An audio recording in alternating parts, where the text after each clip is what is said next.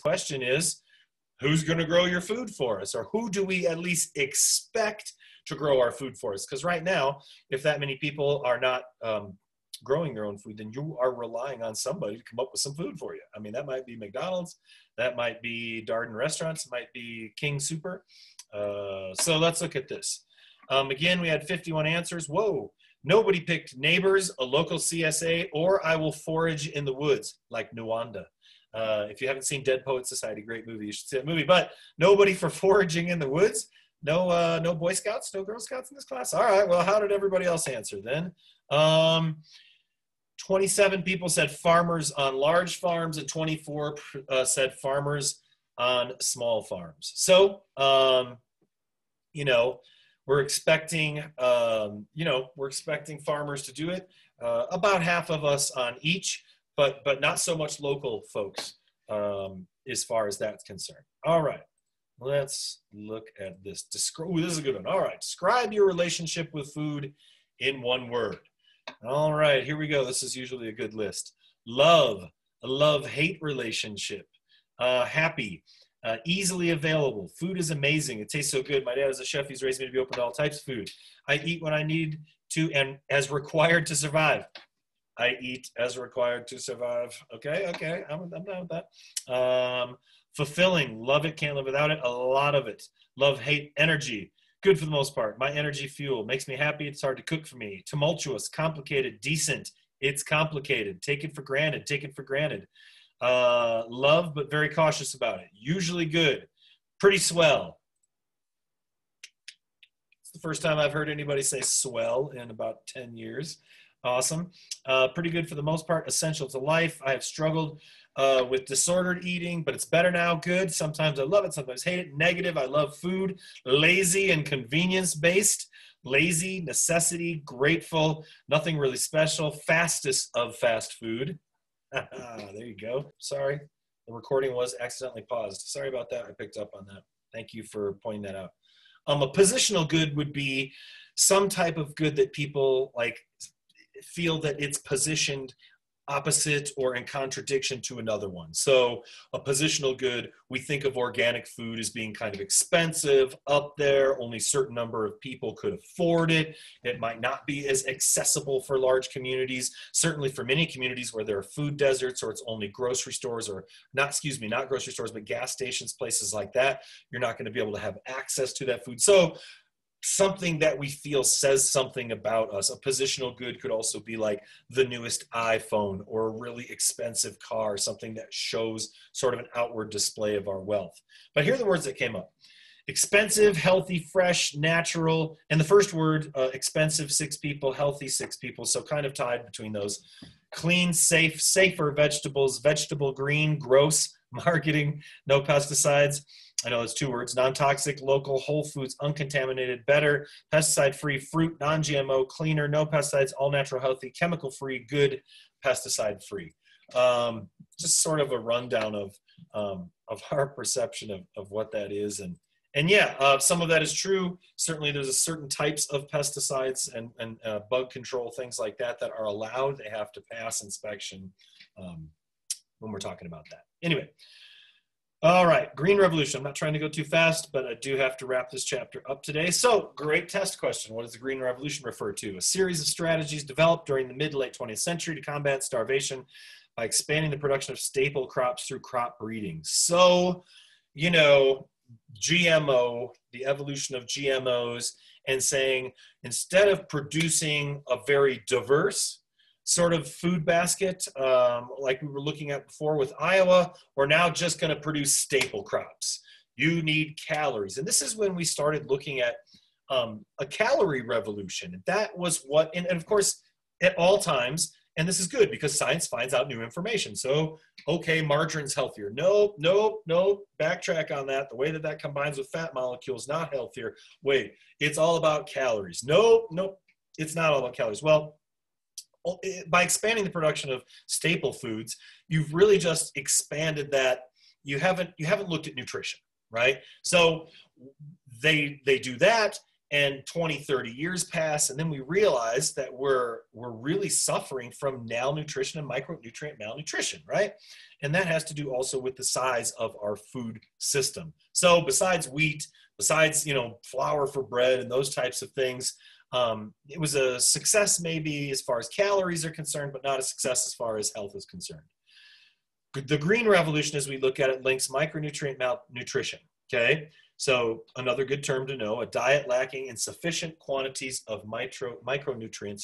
And that's not just in other countries, that's in this country as well. More than 2 billion people are suffering. Almost 2/3 of the child deaths are attributed to nutritional deficiencies.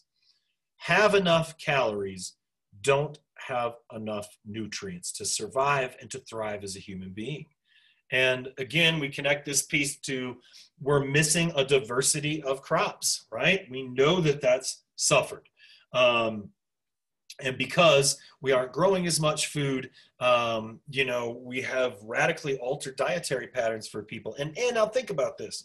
Really, our dietary patterns were set for generations and generations and generations and generations. It has only been recently that we would have as much meat as available to us as possible. It would only be recently where we would have unbleached flour, right? White flour or bleached things where we've taken some micronutrients out. And at first we think that science is really advancing. So that though, where you can now get like a kumquat from the other side of the earth ordered to your door in 24 hours, this again is a very attenuated window. It's a very small space and time.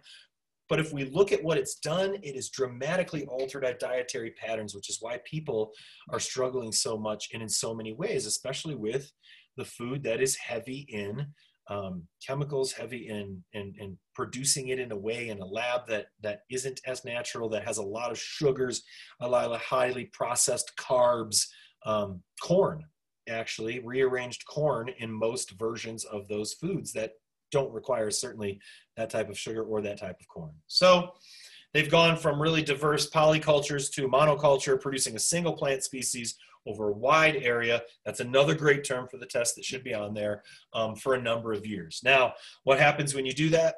Well, you deplete the soil, right? You take out the micronutrients and the biodiversity from the soil, and then you get less of a yield and less of a yield and less of a yield. It doesn't matter how much chemicals you put on it. It doesn't matter how much you water it. Monocultures tend to destroy the soil that it's in, and you need to rotate those, right? You need polycultures. Simply adding more pesticides, using a bigger vehicle, that sort of technology fix isn't working, okay? Now, we've looked at, sorry, need to take a drink. We've looked at treadmills of production, of other things too, but this is treadmills of agriculture, right? So you just think of it as a regular treadmill. Once you get on it, you got to keep going or you're going to fall on your face, right? I mean, that's the metaphor here. Like if you've ever seen any footage on the internet of somebody like running, or stopping for a second and getting dropped, whatever that might be, it's the same thing.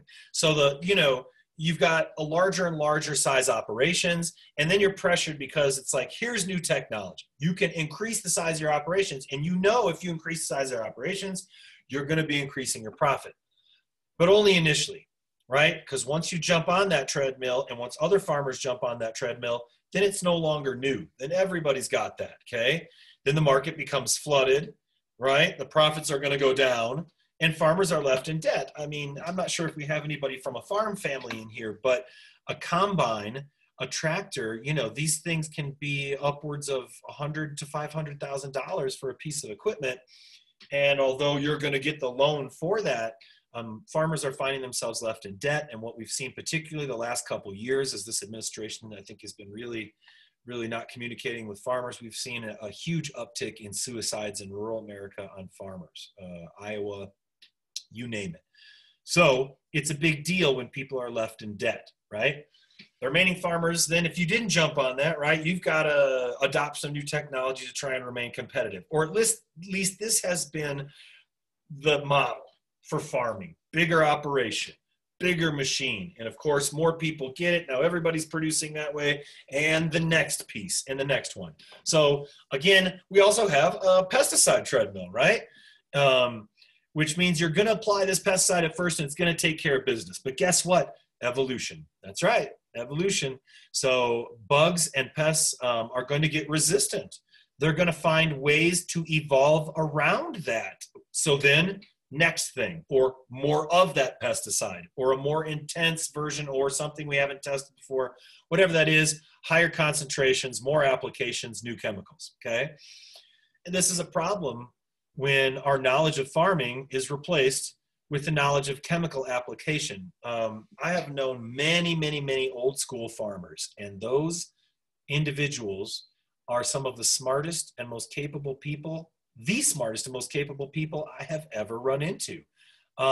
Because you need to know how to do, you need to be a master at so many things to be a farmer. However, it does not take a lot in ways when you replace it with chemical application. And of course, the quality of food that you get is drastically different, and what's on that food. So when eating conventional food grown with use of pesticides, what makes you feel safe to do so? The amount of pesticides, the specific type of pesticide, I don't know. I just trust the food. I don't, but I eat it anyway, right? So you could go to whatsonmyfood.org. It's a really fantastic site. We're not going to go there now, but it's got like the chemical components and breakups. What are the exact chemical molecular models of this pesticide, and what are the repercussions of that? I think it's a really interesting thing. If you're a foodie, if you're really into food, check out that website. It's worth the time, I think. You've heard about the clean Dirty Dozen and the Clean 15. I don't know. You've got to make it fun somehow, right? So the worst: celery, peaches, strawberries, apples, blueberries. These are things that are the most heavily pesticided. I mean, apple production, big time. Now, if you look at the others, onions, sweet corn, and most of that isn't grown for, sweet corn grown maybe specifically for folks, field corn, much different. Pineapples, mangoes, asparagus, kiwi, cabbage, egg, oh my, remind me to bring up coconut monkey slave labor. I know you didn't expect to hear that today. I just saw like 10 people's faces up. Watermelon, grapefruit, sweet potato, honeydew melon. Things that are grown underground, things that just don't really require the amount of foliar feeding and pesticide application that they use, or these big orchards where they're spraying it on there. And of course, that is dangerous for the people, largely immigrants, right? Migrant workers, immigrants, folks that are not in dominant culture that are going to take those jobs. So we see the rates, and I think I might have that in the next few slides, but of cancers for those jobs, through the roof as comparative to other folks. So those are also very dangerous jobs. I'm going to stop the share here for a second. Okay, I'm seeing all your faces. Jason, did you just say coconut monkey slave labor? I did. I don't have the package with me, but this is 2 or 3 weeks ago. My partner, she works at Vitamin Cottage, and so I'm drinking, I think it was coconut water, coconut milk or coconut water. I think I was drinking coconut water, and I look at the bottom and it said, this water has been made without forced monkey labor or something like that. I love the look on all your faces. Now you need to go out to the store, I guess. I'm going to find that. I'm going to have Julie find that, or I'll find it and I'll read it to you. But I was not under the impression that people were unfairly working monkeys to go up to trees and gather the coconuts so that people wouldn't have to, and that the working conditions for these monkeys would be such that when they replaced monkey labor, that they would actually put it on their label. I have no idea if this is an organic food store type thing, or if somebody stepped in to save the unfair laboring of monkeys. Either way, I find it sociologically very interesting. All right, I digress. You know I digress. Let me get back to this. Okay, oops, sorry. Let me get back to the screen share. That's too much. Okay. There we go again. Okay, so I said before, and I kind of left off with the tech fix isn't working. And it's not, right? Or it's not working as we would like it to. So back to the basic. We have basically, what did we say during the last chapter on transportation? It's back to the basics. It's back to trolley cars. It's back to daylighting and walking and bikes and multimodal transportation. The same thing is here, and is as far as we can think about food production. So I'm opening this up really quick, and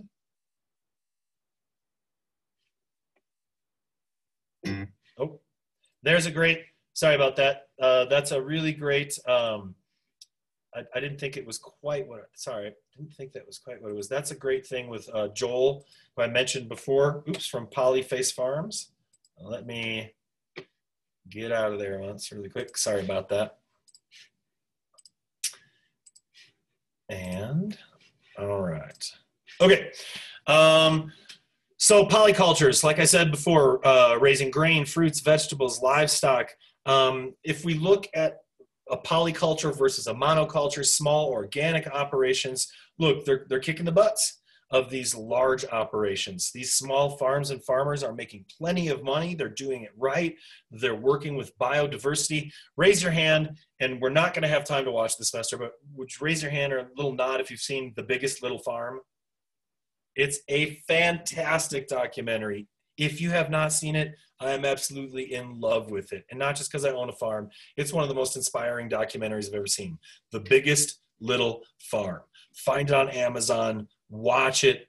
Just, I have goosebumps talking about it. It's the coolest thing. First thing we did after watching that was say that we were going to build some owl homes.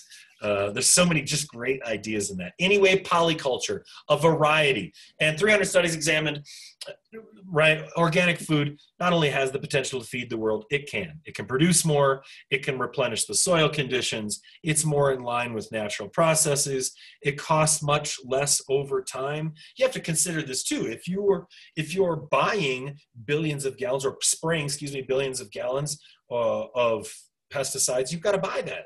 Right? You have to buy it. That costs money. If you're looking for seeds all the time that aren't organic, that you can't just propagate yourself, that costs money.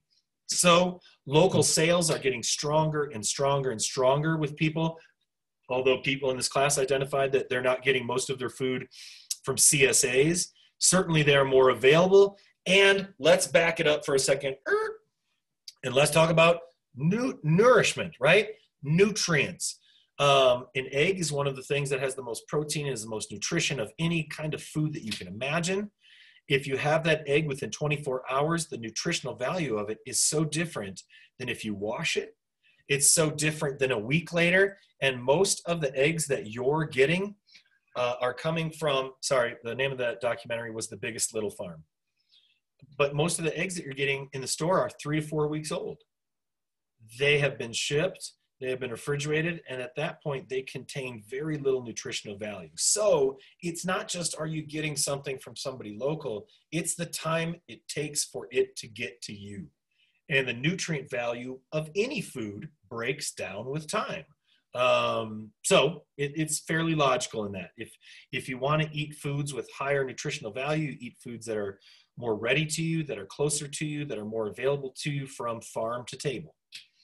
Strong ties to the community. We already looked at that last time, right, with Arvada and Danuba, the smaller ag town and the larger ag town. So you've got stronger ties, better mental health, better mental wellness, better utilization of your resources, and that might be light and water and electricity and nutrients. But so many of these smaller polyculture farms are absolutely doing amazing. Now, this might be the link, and I'm not sure, to a really cool thing that was, I'm not sure if it was, it's within the last 20 years, but it's somebody that lives in LA that has less than an acre right by the highway. If you've ever tried to drive in LA, we talked about that before, and they're growing thousands of pounds of food on their property every year.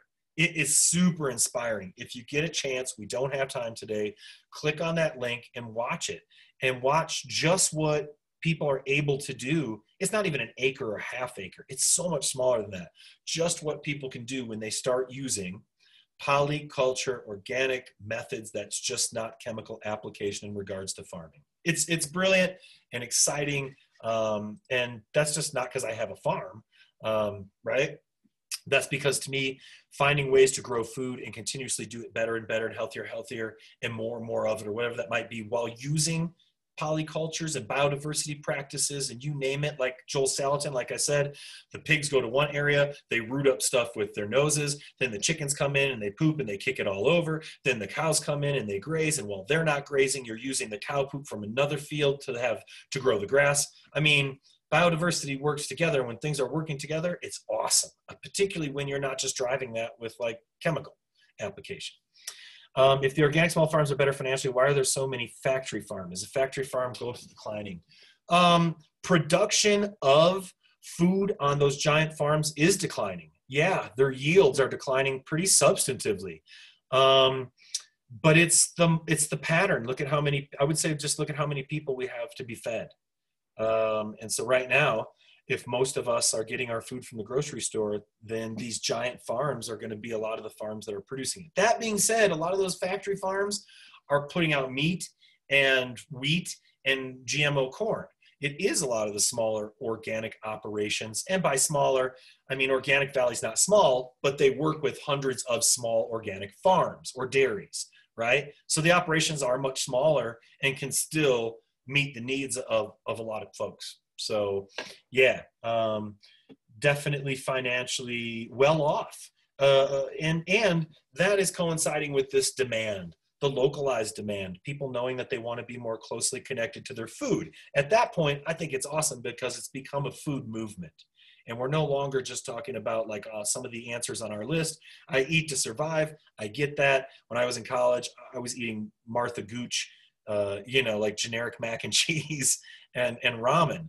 But people are now in college 20 years ago, people in college now are like getting closer and more connected to their food and their food systems. And a lot of my students work at CSAs and they work on farms and they like grow their own food. So to me, I see the potential for that being really awesome. Do you expect people to grow food for you? Do you have a plan in place? How much food can you really grow in a yard? Okay, here's that link. There we go right there. This table full of food is just several years ago at our old house before a frost or a freeze. If you bring in tomatoes before they freeze and you put them in a box in one layer or a bag in one layer and put them in the basement or someplace dark, they'll turn red or yellow or orange or whatever colors they're going to be within about a week or two. And they won't lose too much firmness. So as long as they're cool. So actually, if it's the end of the season and you're worried because all you have is green tomatoes, that's not a loss. You just have to, use those in the right way. What is that? I don't know. I want to say it's cute, but I think it's just disturbing again. Do you have a right as a consumer to know the ingredients in your food? I believe I asked that question. I really do. So let me look at that. Let me pop back here to Top Hat.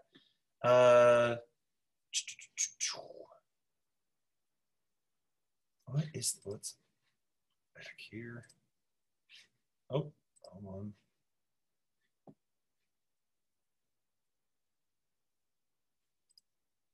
Do you have a plan to feed yourself? Yes, 9 people, 28 no, 14 people damn. And then I didn't ask that next question. Sorry about that.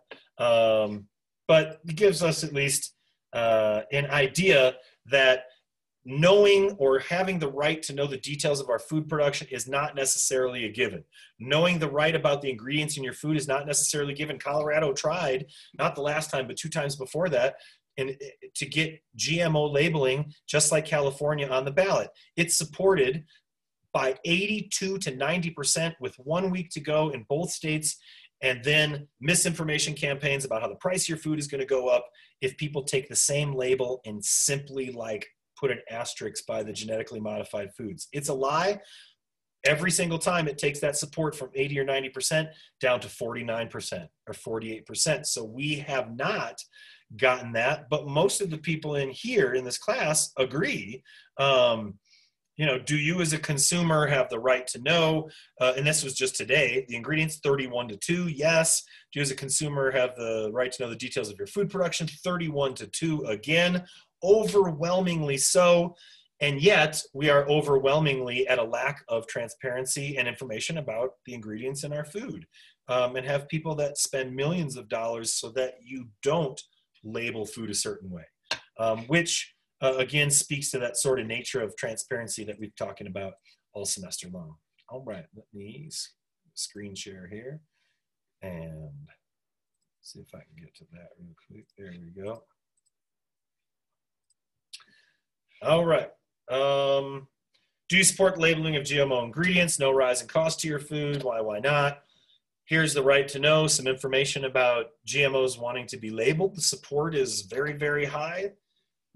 And I'm not going to get too much into it here. This talks about GMOs and the process, but there's a huge difference between cross-pollination and breeding and then genetically modified organisms, okay? I have uploaded this PowerPoint, so if I'm going through these kind of fast, just rest assured that you can always click back into the class and get those. All right, under modules. High-risk crops, we know this, tomatoes, but recently, and I think the interesting thing here is that in 2012, pigs, they were trying to get a patent for pigs. They've tried to get a patent and have successfully for salmon, genetically modified salmon, and then they want to release those into the wild. We have no idea what that will do to populations of fish that have been unaltered. And now I just at least want us to think of not just it's so bad, but if we know that you're genetically modifying and copywriting the genetic code of a corn plant, and you drive that truck past a farm, and that farm gets some of the pollen, and those plants on a farmer who's not doing those crops get cross-pollinated, they sue the farmers, they stop them from seed saving, and they make them destroy their crops. So we now have genetic, patented life in the form of a plant, but I want us to at least consider how different it is when you patent life, an actual living, breathing animal. So that is a much different thing. And if they are going to take away people's farms and crops and rights based on what they will do with cross-pollination, the same thing will happen and has happened when we get into crossbreeding of these animals and genetic material and who owns the patent on, I guess, life itself from any of these creatures. All right. I don't know that it has to be conventional versus organic, but boy, doesn't it seem like it? You know, we are very emotionally charged about organics, maybe not so as much about conventional. But what is an organic system? Great test question, great definition here, I think. An ecological production management system that promotes and enhances biodiversity, biological cycles, and soil biological activity. It's based on a minimal use of off-farm inputs and on management practices that restore, maintain, and enhance ecological harmony. All right. Remember this, please. Not just because it's going to be on a test, but this is a beautiful thing. The people who wrote this, who are trying to get across the idea of organic farming and organic biological systems, this is a very thoughtful definition. I think it means a lot. So, we promote biodiversity. Yes, again, that name of that documentary was The Biggest Little Farm. And it's what that documentary is all about. Like, you can't just kill the coyotes or remove the wolves from your biodiversity or that chain. Look at what happened in Yellowstone, right? And again, on this election cycle in Colorado, we were voting to restore wolf populations. We're voting for biodiversity management systems, whether you know it or not. So it's a big deal. So enhance your biodiversity, pay attention and enhance your biological cycles, keep the soil and enhance the soil. So this doesn't even speak to I'm just going to farm and try and do it the right way, the bare minimum.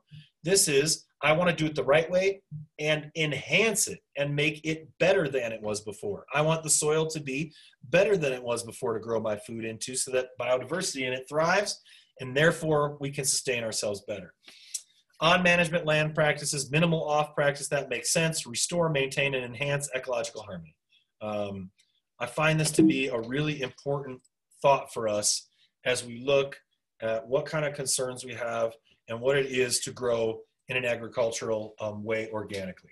So here's some questions that we look at in regards to organics. Are we following biological cycles? Are we working with biodiversity? What are the impacts of our farming on our soil, air, water, and our community? I know because I go on that fishing trip with my dad every summer, and I can see up over the bank of the river these giant machines, and when they go to spray the stuff, we're out of there. But that is right by the water. it leaches in those places. It rains a lot in those places in the Midwest. That leaches into the water that goes right through your neighbor's land, right? And consistently, my dogs go down to our irrigation canal and they're drinking out of the water. So it's a big deal. I think here, what are the impacts on the community? And other farming operations might not, and definitely don't consider that necessarily, but I think it's really important. What am I using to fertilize with? Yes. This year I got into aerobic or aerated compost teas, which I think are really fantastic. If anybody has any question on that, you're basically building your own tea instead of buying something out of a bottle to feed a plant with at different times of its growth cycle. We had a lot of success with that this year. How are you using your water? We've talked about that. I love this. How can I restore ecological systems? We went through a few years ago and we were walking through some of the irrigation canal in the winter. We found some seeds. We planted them. They were the cattails, right? And those plants have edible value. They have birds that make homes in them. They suck up and can filter the water from our pond and take toxins out of the pond. So not just living in a place, but what can you do to make areas better? I think that's kind of an awesome thing to consider. Next, super important, right? How can we teach this next generation for food security or about food security or connect them? When the boys were very little and they were first at Olander Elementary School, Julie and I said, we'd like to have an organic garden at the school. They said, talk to other parents. We talked to other parents. We put a proposal together. They got the money for the district and they built an organic garden. It's awesome. Every class from then on for the last 10 years has been taking their food scraps from lunch out and composting. Each class, each grade gets to plant certain things. Do I think it changes their life forever? I don't know, maybe, but for sure it connects them to their food more, which is what we're talking about here. If you care about biodiversity, then, and you care about your food and you care about those types of things, then you'll be more careful with what you do, more thoughtful, and that will impact you and others around you. Where am I growing, right? I mean, that's a big deal. There are 2 organic farms here in LaPorte that are going to be right next door to this giant gravel pit if they actually put it in. Now, because of course, they did some dirty deals and behind the scenes thing, this is a gravel pit that would be put out here in LaPorte. So usually in rural areas, they got approval for it, but because they did go about it in illegal ways, that approval has been stopped, and stopped single-handedly by all of the residents of LaPorte who contributed to a legal fund, hired a lawyer, and have been on top of this now for the last 2 years. But those farms and those people that run those farms would absolutely have to sell their farms and stop farming if a small batch cement plant sets up right next door to them. So you also have to pay attention, where are you growing when we're looking at this? All right, now we hear a lot of negativity about Cuba, but we need to get off of that train, because what they are doing with urban agriculture is probably the greatest thing that I've ever seen and that this world has seen, in as far as urban agriculture that's organic. So of course, really quickly, the United States puts embargoes up. You can't get oil and you can't get gas. So almost immediately, the first problem in Cuba was how do we farm when all of our tractors are useless? And what they decided to do was small urban farmsteads using only organic methods, and whether that's an ox pulling it, whether that's, crop rotation, you name it. And here are 2 links to some of the coolest videos that talk exactly about how they revolutionized their health, revolutionized their connectivity to food, and did so immediately under a lot of stressful conditions. I think that those videos are really, really awesome. Now, urban gardening and urban guerrilla gardening. Well, you just called it guerrilla gardening? Anytime somebody says something like that, I'm into it. What? You mean that I can go plant seeds where I'm not supposed to and let wildflowers and natural plants come up? You mean that I can garden in a corner in LA? You bet. And why not? We need to get people in cities more connected to their food to begin with, which is really, really important. But 70% of the world's population lives in an urban area and will in another 30 years, right? So why not grow in cities? Why not make cities more habitable for people and connect them even there to food more? Because, we're going to have to grow differently. big fields out in the middle of nowhere, that's not necessarily going to cut it. We need operations of food growing everywhere, and a lot of that is indoors. If you're interested in this, check out this movement in Britain where they're growing food in old bomb shelters. They're growing like a ton of indoor grow operations, hydroponics, and all sorts of really amazing things in these old bomb shelters from World War II. Anyway, people are taking food production indoors more increasingly and in urban areas. It creates a ton of food security, right? By increasing our intimacy with food, location, sociologists are all about integrating it. And now you've got all sorts of people in the city getting into like being chefs or getting connected to growing their own greens, and people that are coming from neighborhoods where they don't need like $100,000 bill at the end of college. They need like a trade, like chef school or farmer or something like that. So awesome dietary connections, certainly a greater dietary diversity when you're growing anywhere on site. And the last time I was in Chicago, the rooftop gardens that I was checking out a couple of years ago from my buddy has a, really nice apartment way up in, the top part of a building. So I was looking down over it. There are a lot of food. There is a lot of food, being grown in Chicago, and a lot of gardens, rooftop greens, trees, you name it, that people are utilizing now. And in fact, in some areas, and I'm not sure if this is a country or here in the United States, I can't remember right now, but they are mandated that every single new place that goes up has to have some type of mitigation for carbon by having plants and trees in a garden on the roof to begin with. So something that I see is really, really taking off already, but going to be soon a lot more.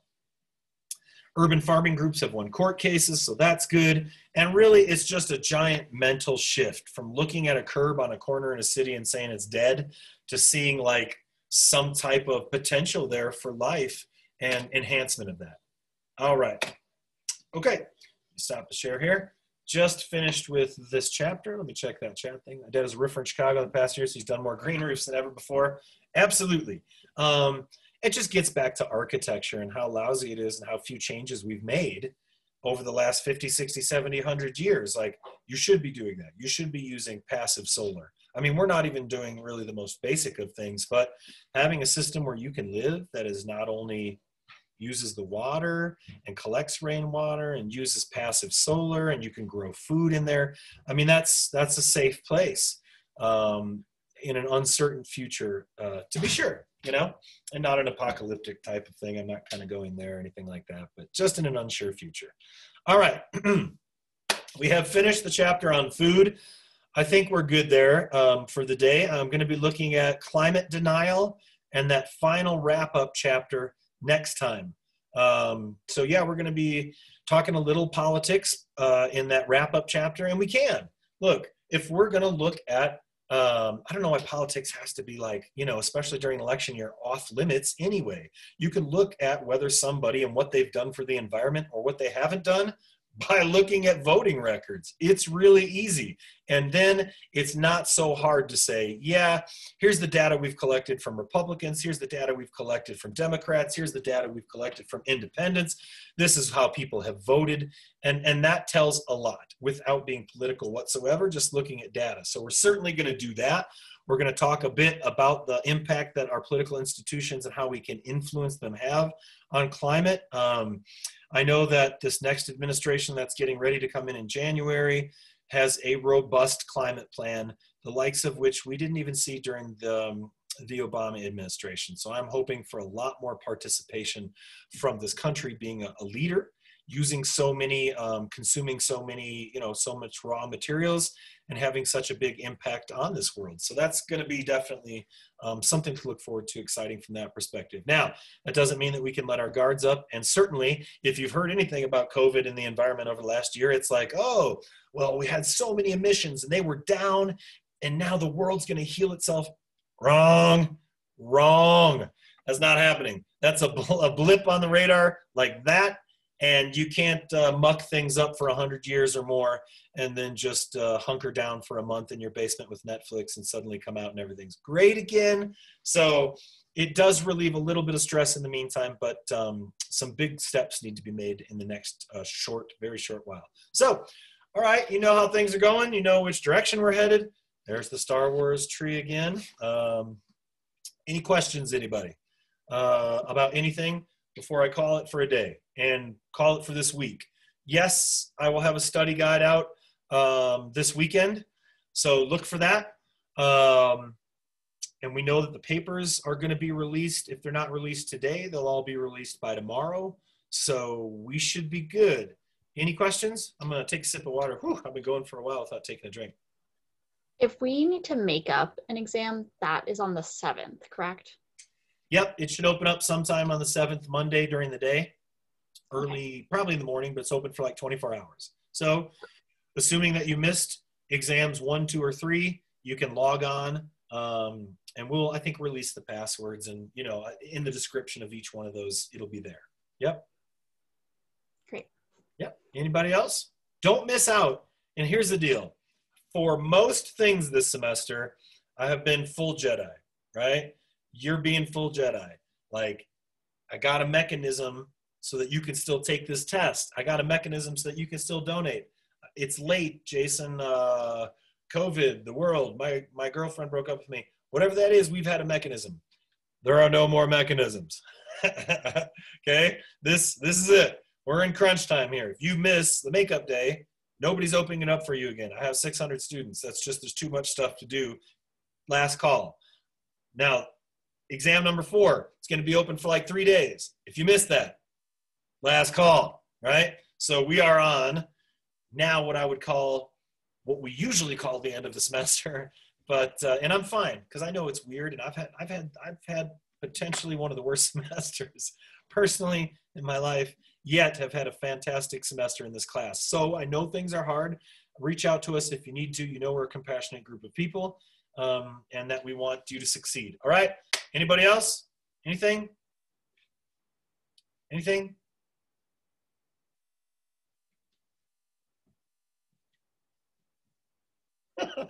I don't have too many moves this afternoon. All right. Be good people and do good things. Thanks for being here, ladies and gentlemen. Take care of yourselves. Be safe. Thank you for still participating and showing your faces and learning. We're almost there. All right, everybody. Peace. Take care. Peace, everybody.